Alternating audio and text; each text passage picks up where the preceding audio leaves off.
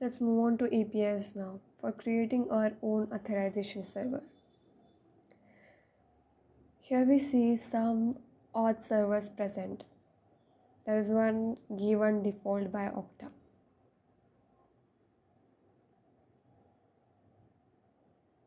Here is the audience for this authorization server and also its URL. Let's move on to scopes to see some scopes are present, and here are some default scopes given by Okta. We can also add custom scopes. Here are the claims. We can also add custom claims here. And here's the default policy, which is for all clients.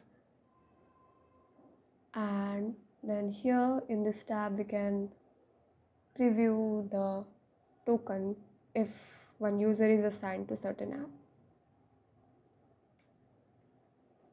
Let's create the auth server now. Give it a name. Audience for the auth server is needed when we have to verify the JOT token given by certain auth server. So we'll be giving that here, and we will also add the same description as our name. Save it. Let's navigate to our auth server. Our auth server is created.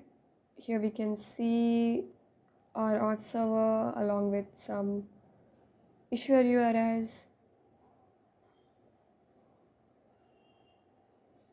The same scopes are present as the default server has, along with the claims. Let's add some policy here for our app.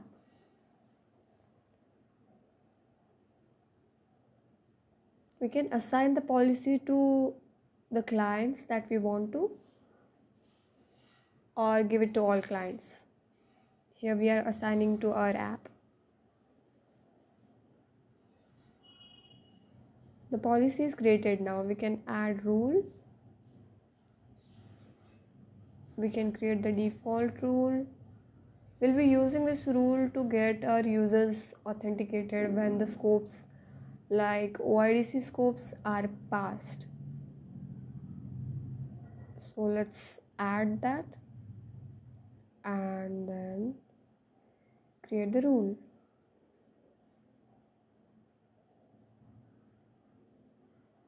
So we are done with that.